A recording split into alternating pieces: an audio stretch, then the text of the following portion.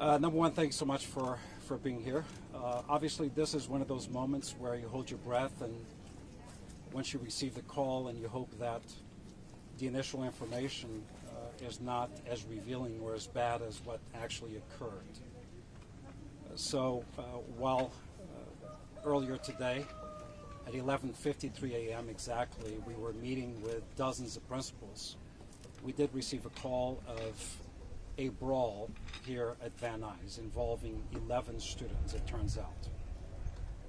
As a result of that incident, one student, at least one student, produced what is at this point an unidentified weapon, an object, and stabbed two students.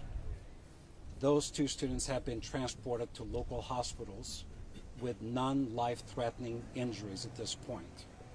Their condition continues to be monitored. In addition to that, two additional students sustained some injuries as a result of battery. One of those two students was also transported to the hospital. So 3 students in total were transported to the hospital, 2 for stabbing wounds, 1 as a result of battery actions. The 4th student was treated at the school with minor injuries. At this point, 3 individual students have been detained and are currently being questioned by law enforcement. The school was placed immediately under lockdown shortly after 10:53 a.m. Before we knew all of the elements of this specific incident. I'd like to speak a little bit about the response time from incident to police arriving here at Van Nuys. The incident took place around 10:53 a.m. At 10:56, a little bit less than 3 minutes later, police was on site addressing the incident. And very quickly, some of the individuals were identified, resulting in them being detained and currently questioned. We have now sent 2 messages, both in English and Spanish, to the entire parent population of this school. The first message was with all of the information we had at that time. The second information actually providing additional detail, clarifying that the lockdown is not the result of an imminent threat to the school, rather in response to the initial incident and to ensure that there's full stabilization of school conditions. The school is calm. Students are in their classrooms. Nutrition, their lunch, will actually be brought to their classrooms rather than having all students converging in a cafeteria or the quad. By the way, the incident took place in the quad of the school, rather popular area and reasonably congested. We expect in a bit of time from now that all activities at school will resume as normally scheduled, and we anticipate that dismissal at the end of the day will be conducted as scheduled as well. We may opt, based on the direction from the principal, for some degree of staggering dismissal to reduce crowds around school. Let me address an issue that obviously probably some of you would ask anyway. As a result of board policy going back close to 2 years ago, there's currently no policy that allows for school board police officers on campus during the regular school day. However, once you know better, you must do better. And since I arrived in Los Angeles, I have directed regional superintendents and the principals, if they know of, suspect of, have any information that would put them in a position of feeling that the presence of a police officer as an agent of détente to ensure safety and security in school would be appropriate, they can request the presence of that officer. As of today, Van Nuys will have the presence of an officer within its school facilities. This is a school that houses actually 2 different schools, Van Nuys as well as a continuation school. Van Nuys serves about 2,200 students. the continuation school around 200 students. 2,400 students, considering what took place here today, warrants for the presence of at least one police officer. This is the type of incident that is difficult to anticipate, and we have to rely on what people know and can convey to us. These don't necessarily happen spontaneously. So we continue to urge parents and students to tell us about what they know so we can prevent these types of incidents from occurring. With that said, the response time was very appropriate. We have on site right now additional counselors and psychiatric social workers to address the trauma that some students and staff may be experiencing. Those additional staff members will continue to be deployed to this school for as long as necessary. We are also ready to provide counseling support to the families of the students involved. Unas palabras en español.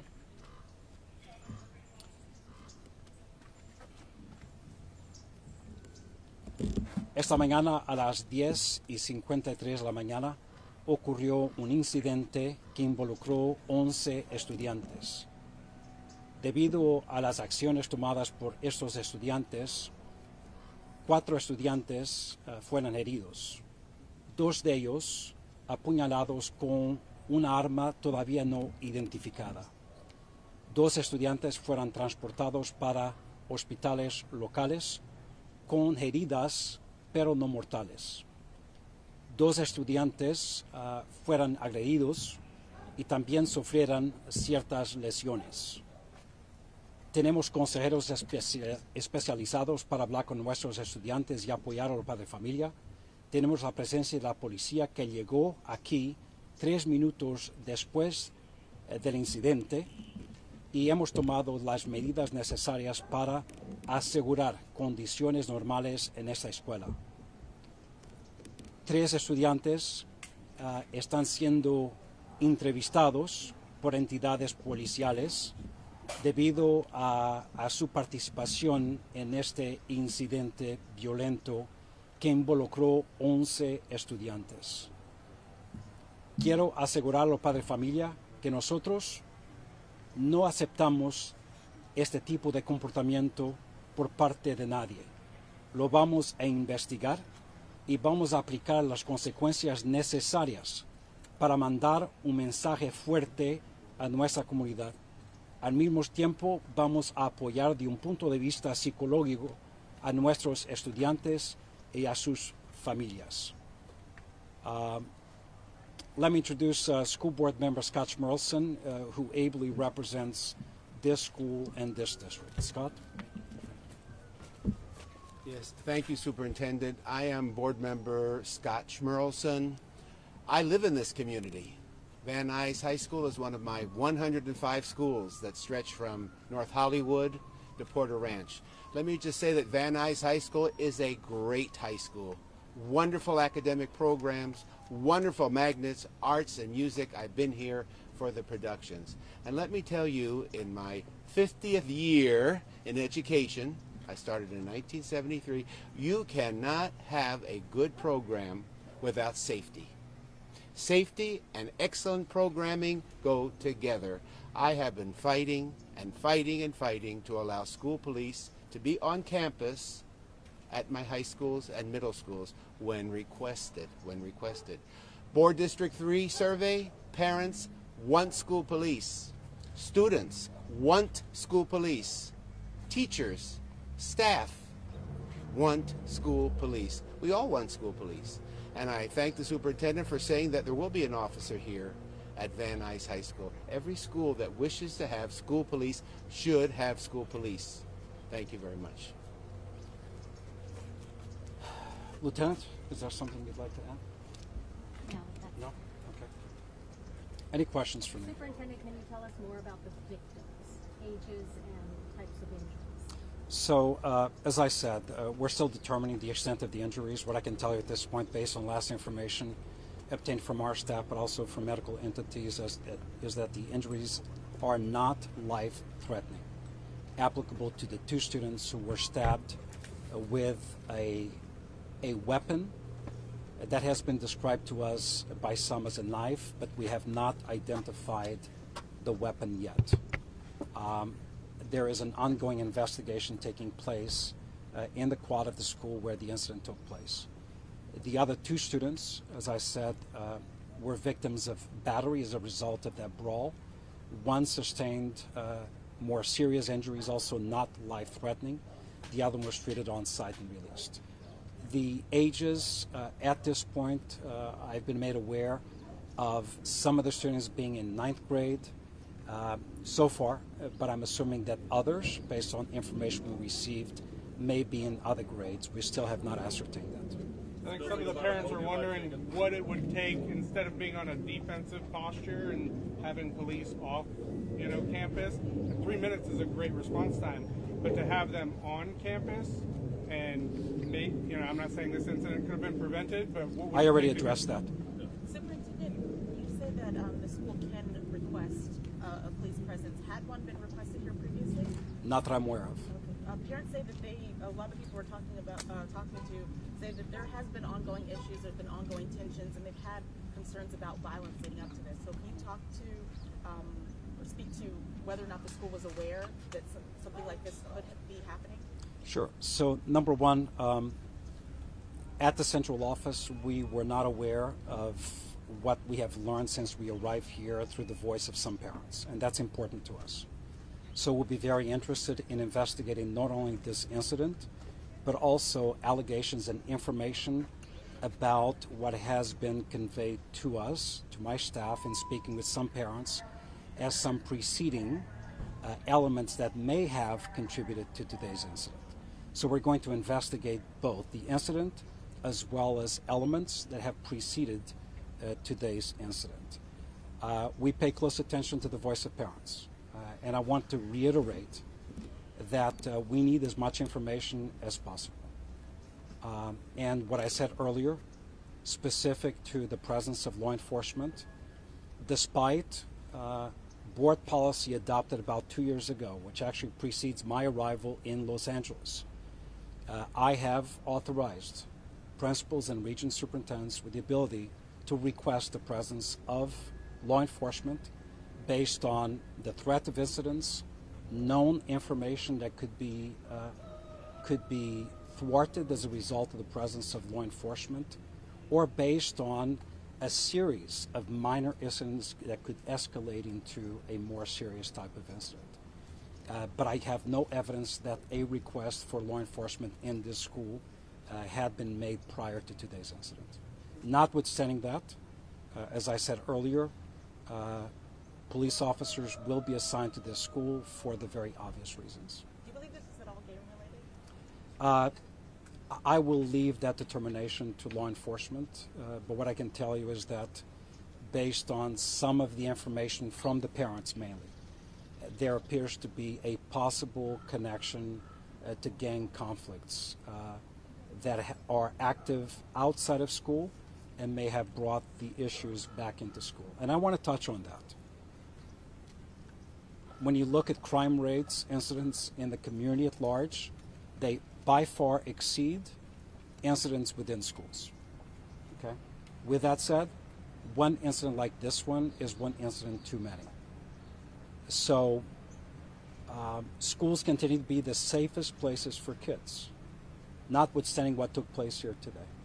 But we do need additional information from parents, not after the incident happens. We need parents, if there is an incident, if they have information, communicate directly with the principal, the assistant principal, with counselors.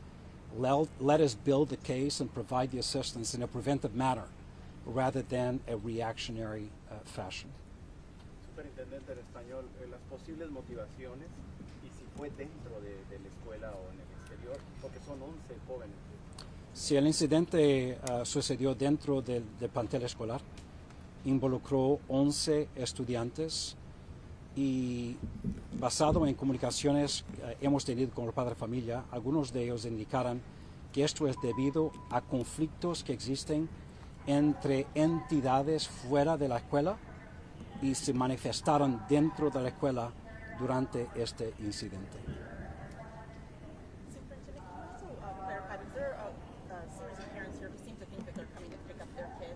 are parents able to take home their kids if they want to? Let me get Andres Chait, our chief of schools, to address that issue.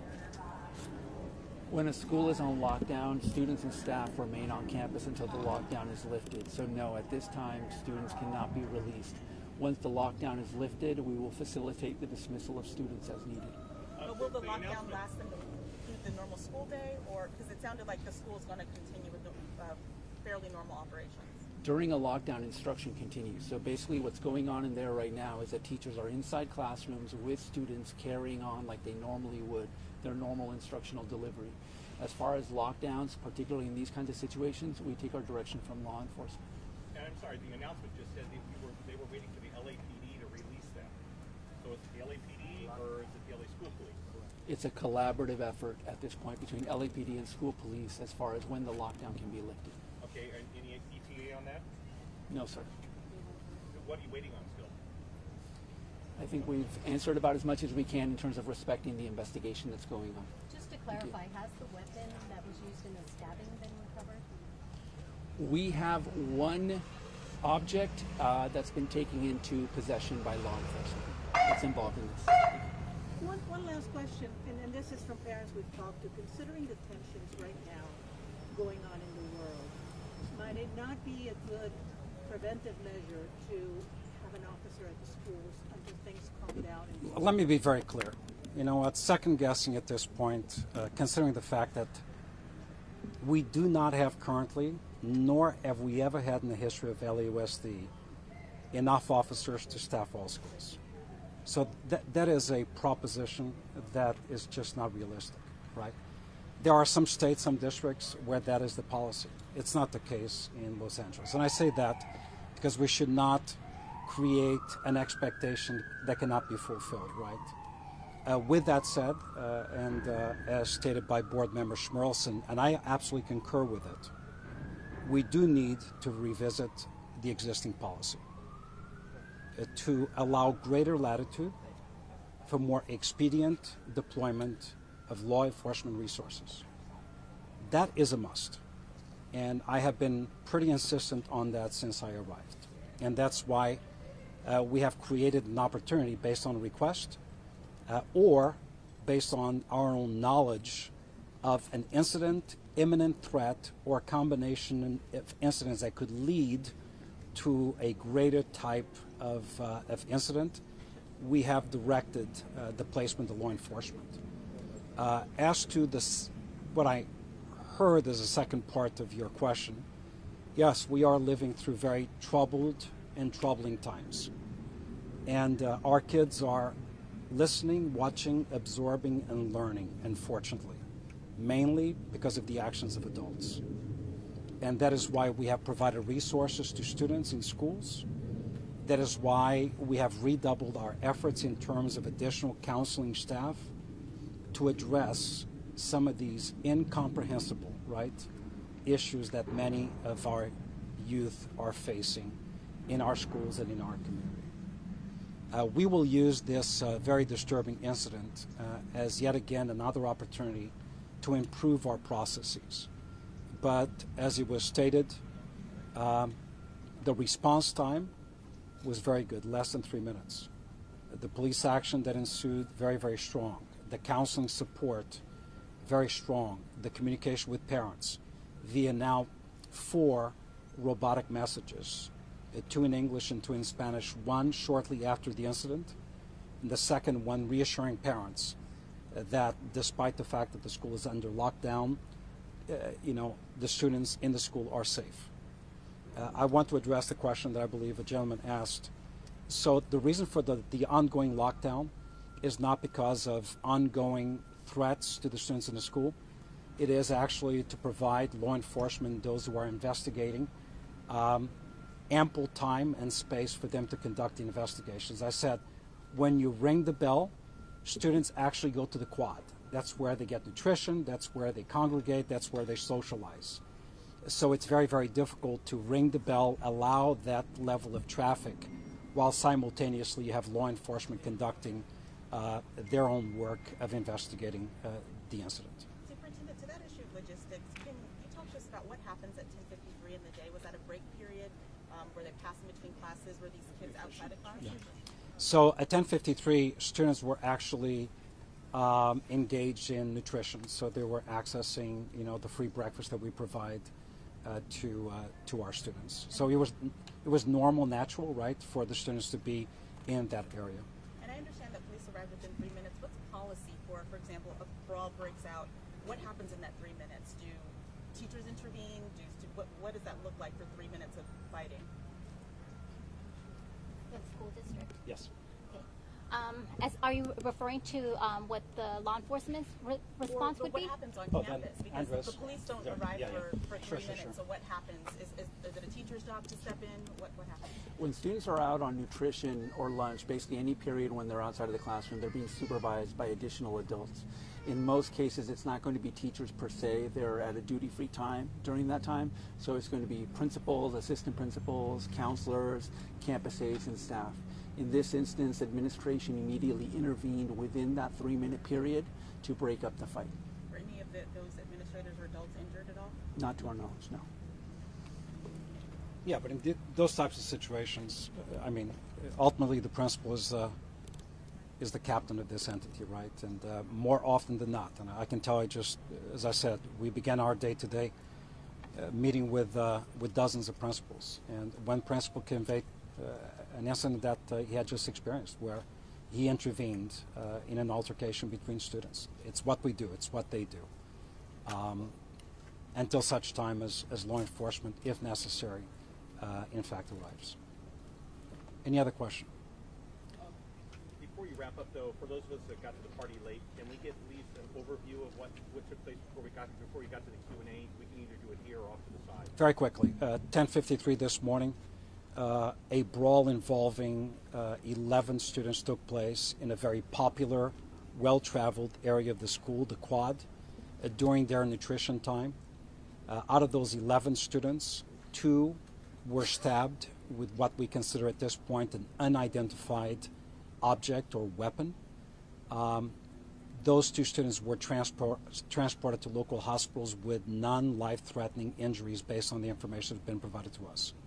In addition to those 2 students, 2 other students were battered, and 1 was also transported to the hospital, also with non-life-threatening injuries. The other one was cared for on site.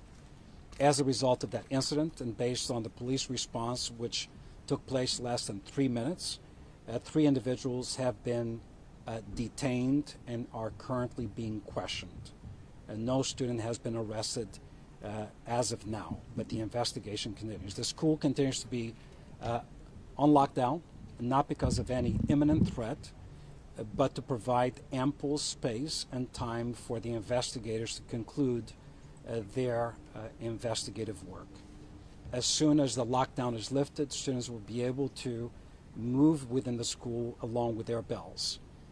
Instruction continues in the classroom, and because the students are in the classroom, nutrition is being delivered to them in the classroom. Based on what we know at this point, we believe that school will dismiss at its regular time at the conclusion of the school day.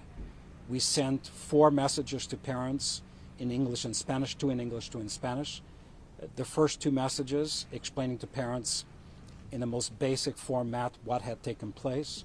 The second message reassuring parents that the lockdown was a result of the incident that had taken place, not as a result of an ongoing threat to the school. The last thing I will say, again, as I said earlier, based on existing policy, there are no permanent deployment of law enforcement entities to the school.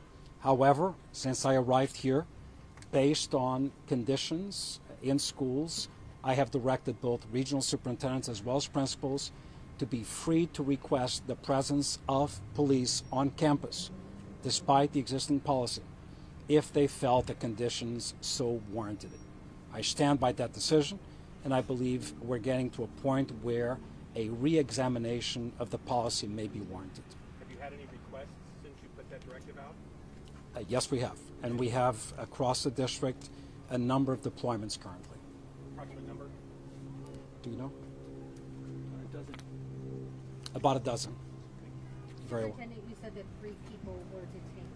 Were they all students, or are they all students at this school? All 11 students who participated in the initial brawl are students, and obviously the 3 students who have been detained are students, as well as the victims that were transported. They too are students.